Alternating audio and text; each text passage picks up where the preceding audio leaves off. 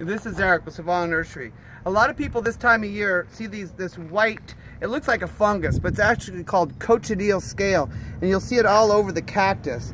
It's a scale insect that when you crush it, it's red. That's how you know it's not a fungus.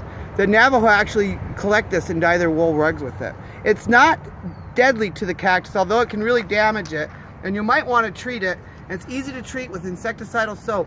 Just spray it on there. It'll suffocate those little scale insects. Give it a good dousing so you can melt through that waxy buildup. And that'll take care of them till next year.